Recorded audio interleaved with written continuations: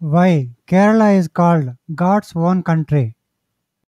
According to the Hindu mythology, Lord Parshurama, who was an avatar of Vishnu, once threw his axe from Kanyakumari towards the north, and thus a land arose from the ocean, which is now known as Kerala. This story is literally makes Kerala God's own country. Kerala in the southwestern region of India is often referred to as God's own country. This beautiful land is rightly called as the paradise, given to its lush green scenic landscapes and crystal clear beaches that will leave you awestruck. The phrase God's own country, however, is not an absolute meaning was adopted as a slogan by the tourism department of the state government in the 1980s when it was relatively unknown for promoting its tourism activities. In addition to making campaigns to boost the industry, God's own country was coined by a leading ad agency for Kerala Tourism Board to make the state every tourist dream destination, and it did do wonders to Kerala's revenue. It is considered one of the marketing media successes. Kerala, located in South India in an extraordinary land with almost all elements of nature.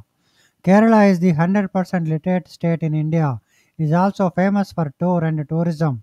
Poets wrote poems about this state, and many writers find hard to express the full beauty of this place.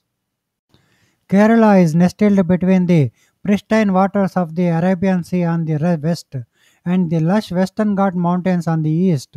Its intense network of rivers and lagoons, thick forests, exotic wildlife, tranquil stretches of emerald backwaters, and along the shoreline of serene beaches make it a traveler's paradise. God's own country, paradise, the rich cultural heritage, the dance form, and the essence of music are so impressive that the tourist will be spellbound by the magic features of Kerala. The houseboats are one of the main attractions of the country, driving all the people from around the world, especially to hop onto one of those boats. The boats offer a peaceful time together and also is a romantic jackpot thing for all those couples out there. Kerala totally believes in the ancient Ayurvedic medicine. There are number of ashramas, rejuvenation and relaxation therapies for the tourists. They are made available by various methods of Ayurveda like meditation, yoga, massage for the well-being of the tourists. There are many traditions that are still being followed just to make sure they hand over the rich values to generations to come. It has also preserved the ancient art of martial arts known as Kalaripayattu.